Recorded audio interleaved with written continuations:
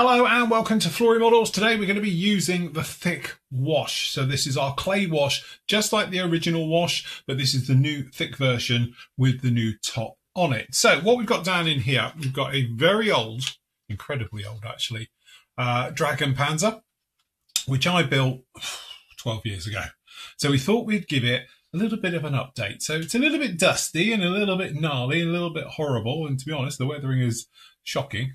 All right, so I thought what we would do is do something completely different to this. So we're going to put down a winter camo wash, very simply by using the new thick wash. All right, so what will happen is we will literally pop this into an airbrush. We will spray it right the way over the tank. We'll let it dry, and then we can do some various effects, like we can do some chipping, some scuffing, some wear and tear, and things like that. And again, it should be quite interesting because there's a lot of photo etch on this and metal parts, things like that. So it will be quite difficult to get in these areas traditionally, but hopefully using the new wash, we won't have a problem doing that. So what we're going to do is, first of all, make sure the lid's shut, give it a good shake. Wake it up. It's quite thick, so you know, really you could do with an airbrush, if you're going to put it on with an airbrush of a 0.4 or a 0.6 needle nozzle combo. All right, this just enables it to flow quite naturally through it. What you don't want to do is add anything to the wash, so don't add water to it, don't add especially alcohol because it will kill it, or lacquers or enamels or anything else like this. It's a water based, so the only thing you can use with it is good old fashioned tap water, which is a pretty good way of doing it. Anyway, so what we got here is, as you can hear, nice high air pressure on this one. So we've got our wash. All right, we'll open up our nozzle on top. It's had a good shake, and we're just going to spray it straight in. All right, we might need a couple of coats onto this one, and then what we're going to do is, quite difficult to grab this thing, we'll start on the sides. All right, so just coming in to start with,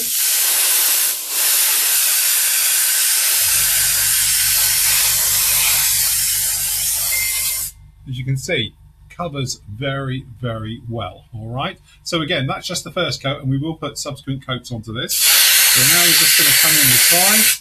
And what we're going to do is spray this right over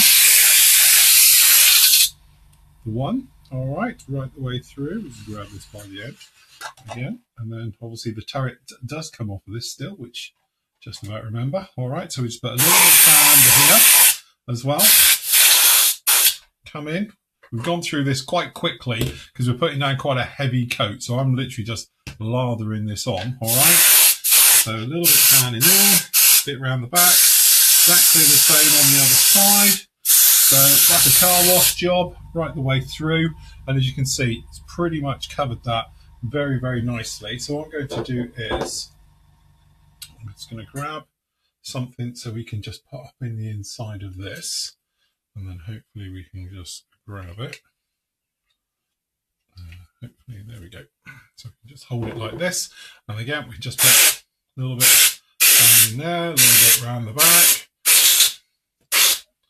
All right, just like that. So that's actually just a little tiny bit more on the front. So we just put a few more drops in here, and then just on this front mantle, barrel, and then again, a little bit around in here. And what you can do is you can build this up quite slowly, or you can do like we've done here, is just chuck it down in one. This stuff, once it goes on, it sticks. This will not run off. This isn't the traditional wash where it will just flow off, all right? This goes on, as you can see, and literally will stick very heavily to your model, all right? So we just do a little bit just on the front here. Okay, just down in those side areas, and you can see it's pretty much in there already. So what we're going to do, we're going to let this dry for around about half an hour. All right, once it's dried after half an hour, we can then have a look and think, might want to put another coat onto it.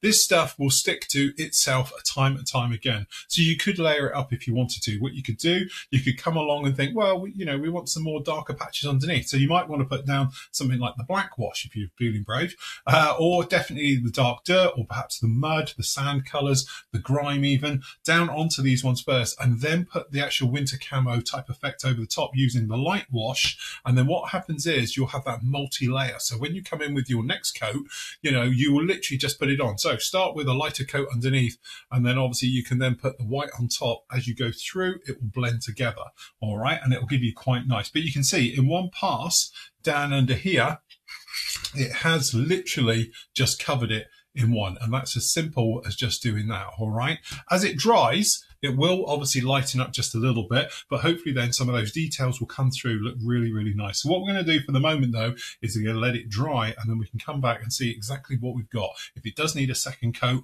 or we can just go into it just as is.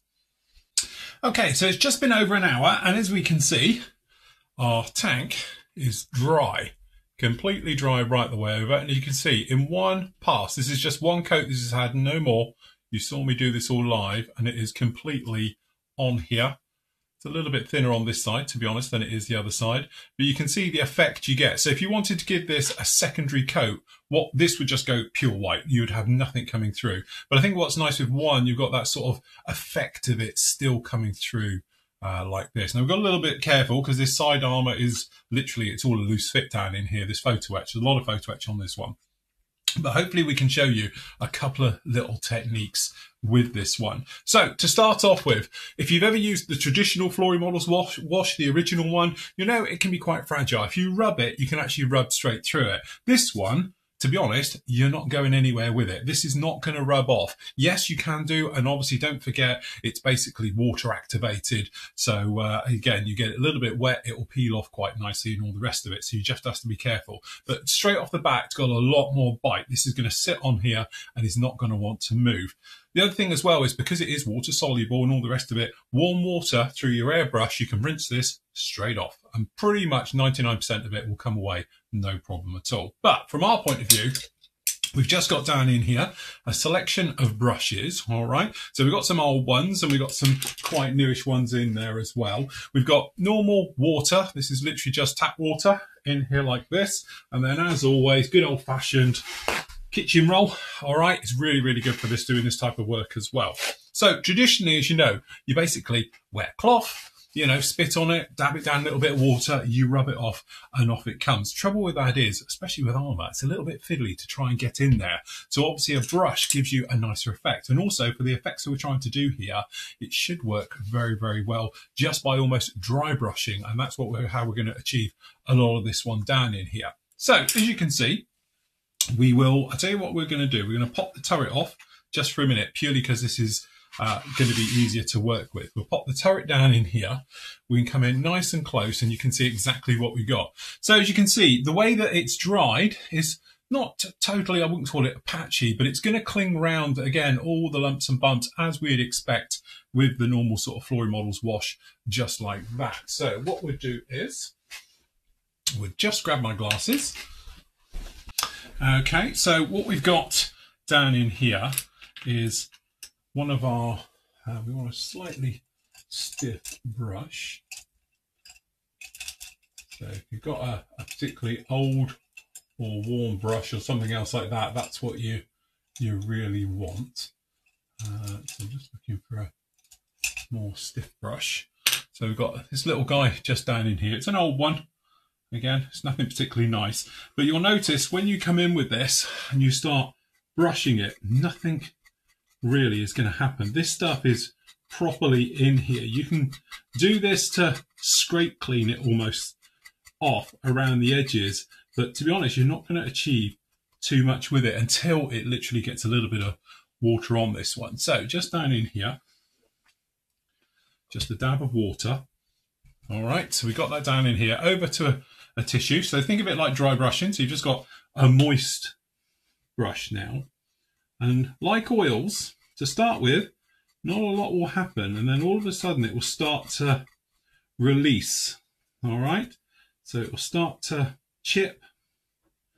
And as you can see, you can sort of chip at it. All right. And this is a nice little chipping technique. So you sort of, it just literally starts to give. And then you can start to chip through. So you just wet an area. Think of it like chipping fluid in reverse. And you can actually start to put little chips and gouges. So you've got this area in, you see, you're sort of just wearing through, and you can literally start to come in through the surface itself. All right, so this is one little technique. So literally, again, just take a little bit of water, load up your brush, knock it all off. All right, dry brush off, clean off your brush. And again, if I do one over here, you just sort of put a little bit down and then just gently pick at it. There we go. You can see you reactivate it just a little bit. And you can start to almost just the same as chipping fluid works. And you can start to work at these different areas. So again, just activating a little area.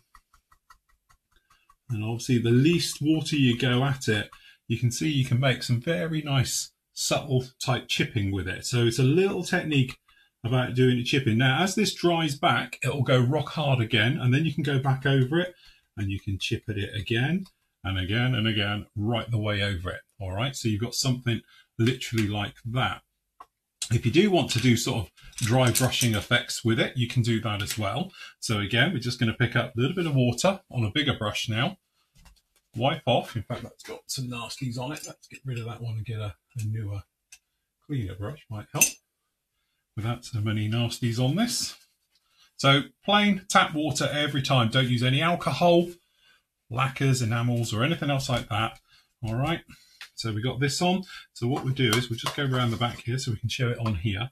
So we're just going to lightly go over this, and you'll notice it's almost like dry brushing, because you can now pick up, you can chip, and we'll go inwards and it will slightly start to give, and we can do this nice worn look down in here to this end plate, just like that.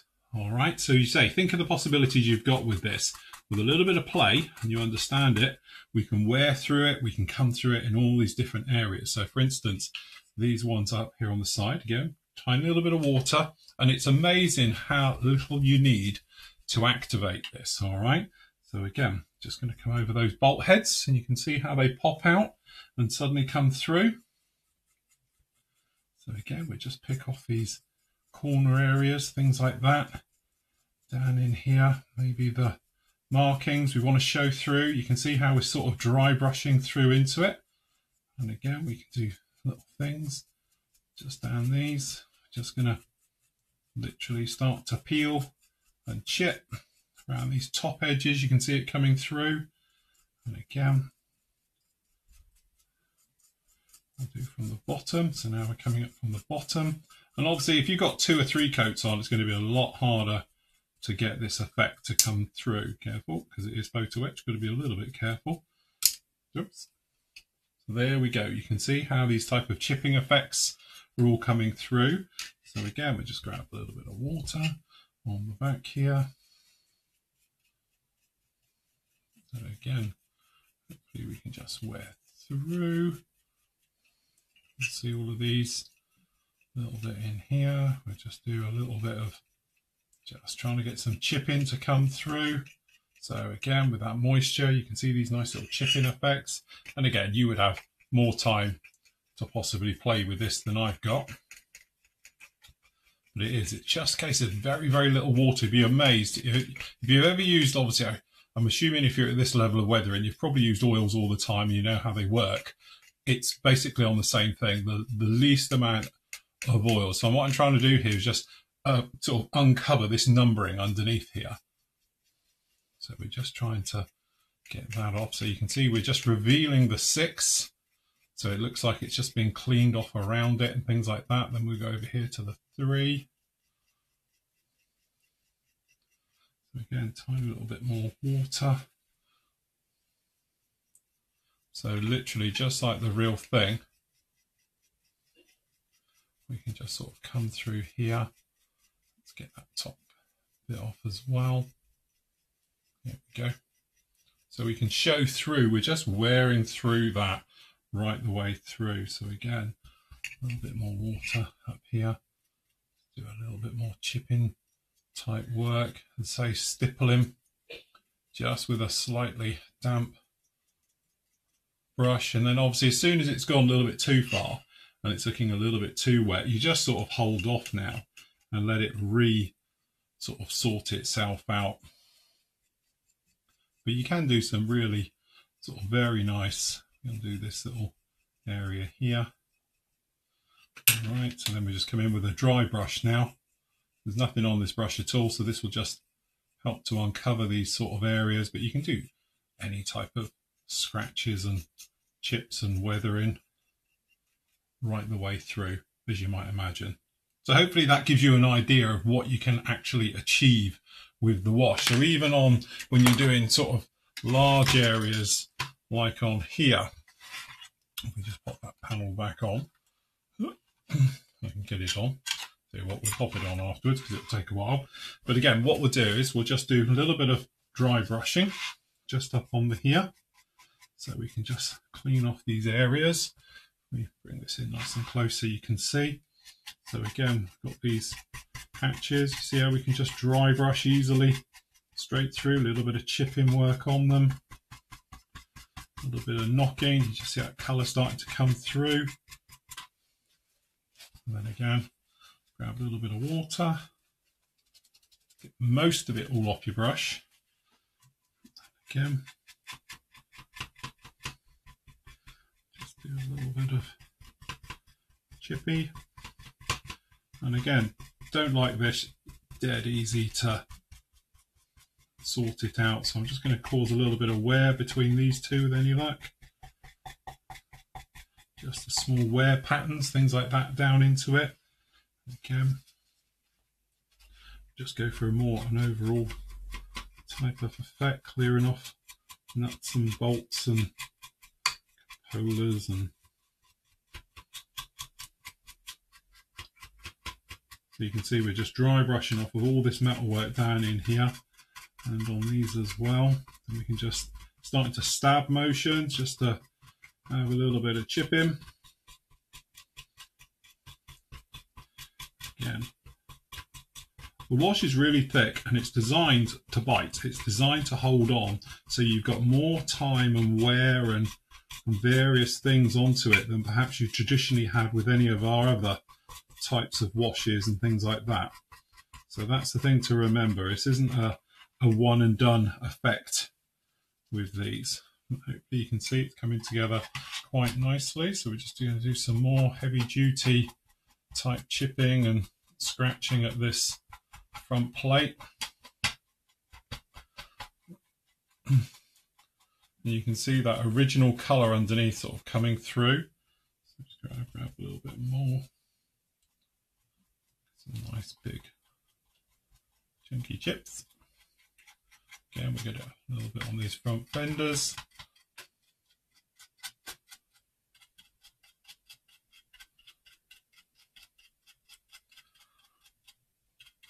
It's all just sort of coming through now. A little bit of dry brushing type work off of it. Obviously these bits around the front.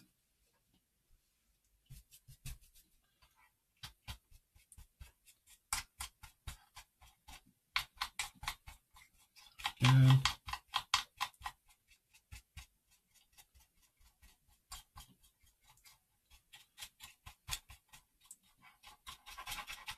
And again, this is just one layer, one level that we're playing with all of this. It's not like we're doing huge big areas and things like that. So again, get in here now, more rub work around here. You can really get this all to sort of come, but you can see the original colours sort of working their way through, coming through. So again, towel just down the back here. Start off with almost a dry brushing effect. Down in these corners, just trying to cause distress.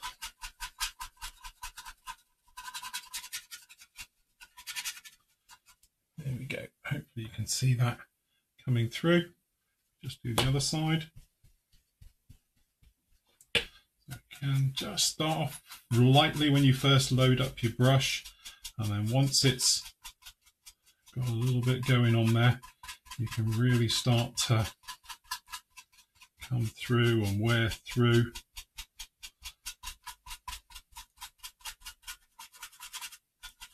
And scrape and scratch and wear. right the way through. All right, and that's literally it. So you just keep going at it and at it. Oh, that bit's come off, until you're happy with the way it's all going and things like that. And then hopefully you'll end up with something very, very nice indeed. And again, of course, you can overcoat this. So if you're not happy with it, you overcoat it. Literally just spray on another coat right over the top, let it dry and go again. Remember, when you got one coat of this down, think of it a bit like your car, your automobile. If it's dirty, it's going to get dirty very, very quickly. So obviously subsequent coats you put on this can actually add to it right the way through. All right. So what we just show you is just putting another little bit onto this. So as you can see, we've got a little bit still in here. So we just get rid of the old stuff. So we just put this in. We just use normal tap water for cleaning this out. So just around the colour cup, get that all rehydrated. And then you'll notice it will just, you can just tip it out. Get a clean bit. Quick in here with a, as you can see, totally clear. Blow out the old stuff. We just put a tiny little bit of water in here. Just blow that through as well. Again, airbrush totally clean. All right. So what I'm going to do is I'm just going to grab a little bit of the grime here. So we're just going to pop a few drops of this in. It's quite a light browny colour. And then all I'm going to do is I'm just going to put a little bit of this just down on the underside.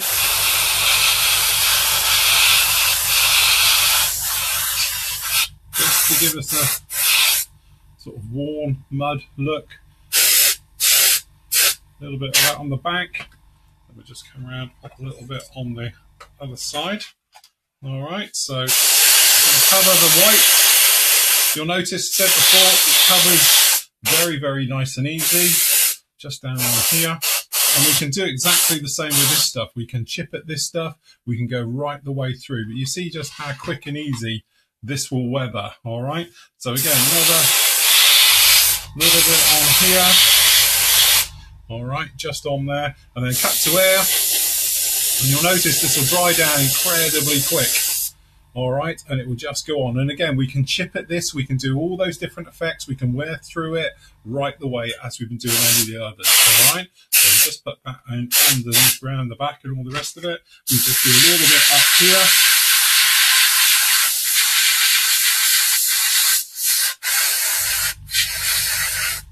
All of these different areas, just to give you a nice sort of warm, muddy type look. Put some of those tracks a little bit underneath. All right, exactly the same. Clean it out with plain water, and away you go. All right, and that's literally it. It is that easy. As you know, if you know me, you'll know I make products which are just easy to use and safe. This is all water soluble, so literally plain tap water will whisk this straight away. If you want to speed it up, warm water gets rid of this almost instantly as well. Again, there's no shelf life on this either. It should last absolutely fine. It's perfect even if it's been frozen down to -12, because we did that in testing. You will have no problems with it at all. But hopefully you can see now the advantages of using this and actually what you can do with it.